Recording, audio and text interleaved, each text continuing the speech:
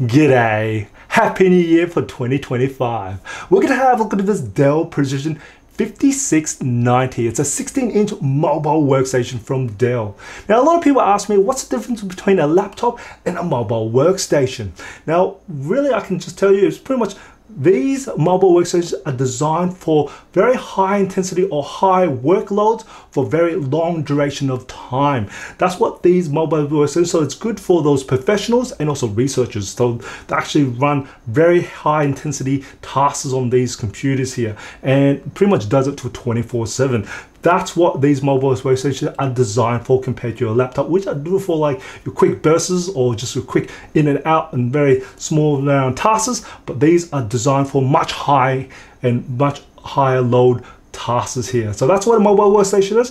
This was released around about mid 2024, but I'm still going to review it as I know it's a bit overdue for those who are after the data or even just getting an idea on this Dell Precision 5690. And as always, I will be looking at temperatures and fairness, some of the features, and I will be putting timestamps on this video so you can skip to the different section and maybe to save you time. Now, first off is the specs of the Dell Precision 5690. With the processor wise, it is using the Intel Core Ultra, and these are series 1, but it is the H series, so it is the much more powerful and high faster processor from the Intel Core Ultra series, and you can get anywhere between the Core Ultra 5 all the way to the Core Ultra 9.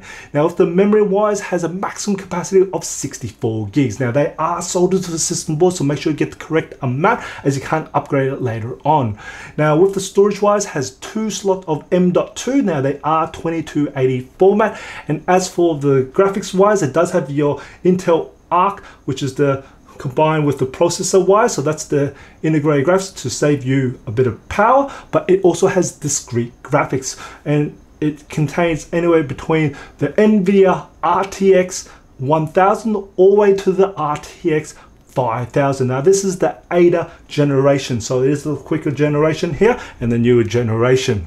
Now, with the actual display wise, now there are actually 2 options. Here I've got here is the Full HD Plus. So plus actually means we also got an aspect ratio of 16:10. Now, this is an IPS display, the Full HD one. It has a maximum brightness rating of 500 nits. Now, as for the actual refresh rate, it is 60 Hertz and it is a matte display. And the other option is the Ultra HD Plus, and that is an OLED display, so you're going to have much more higher color accuracy out of that, and that has a maximum brightness rating of 400 nits, and that's going to be a little bit more of a glossy finish to it. Measuring the color gamut coverage of the Full HD Plus display, it resulted with 99.9% sRGB coverage, 86.7% Adobe RGB coverage, and 96.4% DCI-P3 coverage. This is surprisingly high. I've been testing out Dell Precisions for a number of years, and I don't normally see the high color accuracy in their displays, which is very unusual because they have very good monitors. I've actually measured this a couple of times to double check myself, and I'm great to see that Dell finally taking on the feedback to hear that we want much more high accuracy in the displays, just like their monitors. And it's great to see that this Dell Precision 5690 finally has a very high color accuracy for their IPS range. The weight of the Dell Precision 5690 is 2.23 kilos, plus the 165 watt power adapter becomes a combined weight of 2.68 kilos that you might be carrying around with you. Looking at temperatures of fan noise, when I took my measure, the ambient temperature room was 26 degrees Celsius. And just to give you an idea of how hot or how cool this laptop could be, my hand was anywhere between 36 to about 37 degrees temperature at this room temperature. So I took my base measurement when the computer was idle, and the hottest air around the keyboard measured a maximum of 38 degrees Celsius. Now as for the thermal, I did put it in optimized mode, and so there was a little bit of fan noise, and it measured a maximum of 36 decibels, and the average internal core temperature was 41 degrees Celsius. Then I put 20% load on the computer. That's pretty much average use. That's tasks like office productivity work, surfing the web, streaming video, and the hottest air around the keyboard measured a maximum of 41 degrees Celsius. And as for the fan, it did spin up a little bit more, and it measured a maximum of 39 decibels, and the average internal core temperature was 55 degrees Celsius. Then I put 50% load on the computer in balance mode, and the hottest air around the keyboard measured a maximum of 43 degrees Celsius. And as for the fan, it spin up a little bit more and measured in a maximum of 45 decibels, and the average internal core temperature was 65 degrees Celsius. Then I'll put 100% load on the computer while it's in best performance with the optimized thermal mode, and the hottest air around the keyboard measured a maximum of 44 degrees Celsius. And as for the fan, it did spin up a little bit more and measured in a maximum of 47 decibels, and the average internal core temperature actually dropped down to 61 degrees Celsius. So that's good to see that the actual thermals is doing well, especially with the fan actually exhausting the hot air out. While I had 100% load on the computer, I put the computer in ultra performance in the thermal mode to allow the computer to run at its maximum potential, and the hottest air around the keyboard measured a maximum of 47 degrees Celsius. And as for the fan noise, it did spin up a little bit more to reach at a maximum of 49 decibels, which is not that crazy loud at all. It's considering a workstation class, and the average internal core temperature did increase to an average of 88 degrees Celsius. While I had this 100% load, I also measured the bottom back cover, and the hottest air around the bottom back cover measured a maximum of 37 degrees Celsius. Consider this is a mobile workstation class computer. The actual temperatures was very steady, and also the actual fan noise was very steady. So it wasn't varying up much a lot. It stayed very steady at those measurements, and considering that actually the temperatures or internal core temperatures while it's running at 100% load, this could be done 24/7 and it'll still be running absolute fine. Let's examine the processor's behavior and performance for long duration tasks. Now this Precision 5690 is configured with an Intel Core Ultra 7 155H processor, and I pretty much have a task that's running pretty much on 100% load on most of the system resources. That's the processor, memory, storage, and also the graphics as well. Now this task has been going for just about nearly 2 hours, and I can see that the average speed of the processor is around about 3.3 to about 3.5 gigahertz, and it's pretty much just fluctuates between that. Now we're just going to dwell a little bit more on the actual individual core performance, so we're just going to have a look over here. Now I can see that the E cores you're looking at, or efficiency cores, you're looking at anywhere between 2.7 to about 3 gigahertz. So that's what it's really averaging out on all those E cores. And as for the performance cores, now this is a different story here. You're looking at anywhere between 3.1 to all the way to about 4.1 gigahertz. It actually fluctuates between those numbers here. It's very, very high. I've actually seen it go 4.3. But it is still, some of these cores are running really fast. You can see down here, and of course the last two cores, they're pretty much parked because they're more for very low power source, so they're not really being used in this terms here, which are, as you can see, just parked here. Now having a look a little bit more on the temperatures here, we're just going to have a quick dwell in just so you can see the temperatures on some of these cores here. Now we are averaging in between, you're probably about 75 to about 100 degrees. I can see this P core is running 100 degrees there, but most of the time looking around about 88 degrees to about 93 degrees. You're looking at around about that. That's what I'm saying the actual average for most of the cores are running at.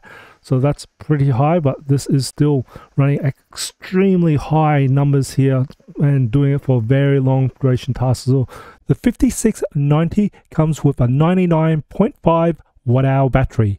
And when I tested out the battery life, I managed to get 11 hours and 31 minutes for the modern office battery life test in PC Mark 10, 2 hours and 6 minutes for gaming, and 14 hours and 31 minutes for the video playback on the Procon battery life test. Now consider this all-day battery life. There are 4 speakers in total in the 5690. There are 2 located on either side of the keyboard, which are user-facing, and there are 2 located on the bottom side of either side of the laptop. And when I tested out the maximum volume of speakers, it managed to measure it at a peak of 88.8 decibels. I consider this in the upper medium range compared to other laptops. And I would actually say you wouldn't have any issues doing a video conference or doing a presentation where you're at a busy cafe or outdoors. As for sound quality and texture of the speakers, it does have a bit of bass, but it's not that overpowering low-end bass. It is balanced towards the mids. Surprisingly, normally with a business laptop, you have very highs, which are very strongs for voice, but these are really nice. The highs aren't overpowering at all. They actually balance very nicely with the mids. And we have some decent reverb and nice acoustics. Being a mobile workstation class computer, I know that this Precision 5690 is structurally strong and reliable and able to take a lot of punishment. I treat mobile workstation class computer like other business computers, like rental cars. They're usually not owned by the person using it, as usually owned by the business or company, and it's really lent out to the staff. And usually they don't really take care of it most of the time.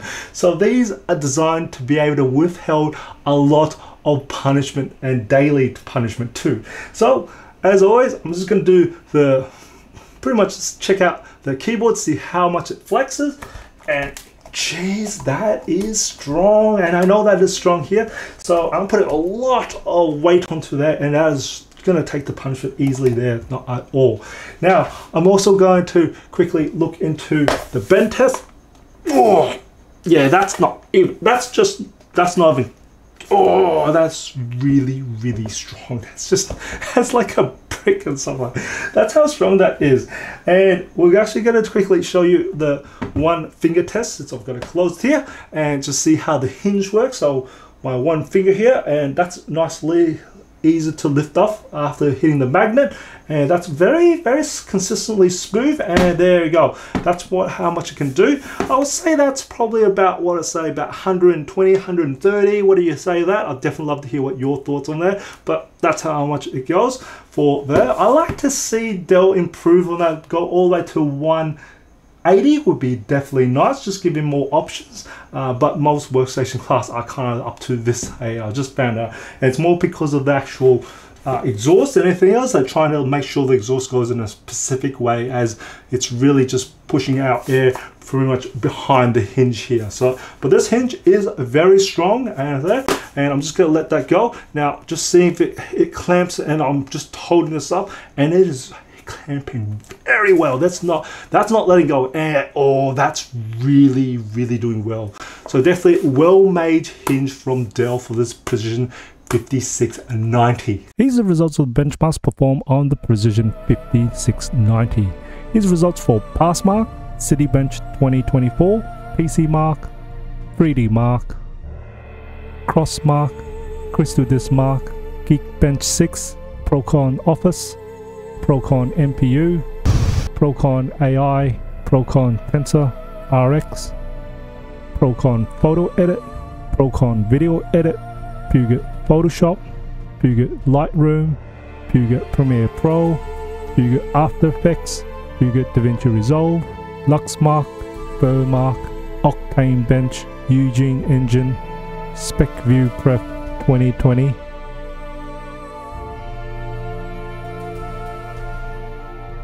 and some gaming benchmarks like Assassin's Creed Valhalla, Far Cry 6, F1 2024, Forza 5, and Wukong Black Myth. Have a quick look at the internals. We'll start off with the battery. Here is the 99.5 watt-hour battery. It is a 6-cell battery here, and the battery connector is right here. It is protected behind this battery connector. It is nicely secured, as there are 2 screws to secure in this battery connector. On the right hand side of us, we've got the Bluetooth Wi-Fi module here, and then we've got the 2 M.2 slot, which is, you see, as the length of it is a 2280 format here. And as this has soldered onboard memory or RAM, you can't upgrade later on, so there's no slots for that. And then we've got a dual fan and dual heat pipe system for the thermals, as the thermals for air directions come inwards and then goes directly straight out the back here. So just give you an idea, as this one says this is the CPU, more for the CPU, and this one's more for the GPU. Hopefully all this data and information is able to guide your decision on this Dell Precision 5690. I definitely say the performance is there, and that performance is able to be carried for a very long duration of time, and we've got a great selection of ports and options for it, and definitely it is a very sturdy and reliable mobile workstation. Now, I hope you find this video informative and enjoyed it. If you did and support my channel, smash that like button for me, share this video, it does help me out, and as always, imperfections in life makes it beautiful and interesting, and I'll see you next video.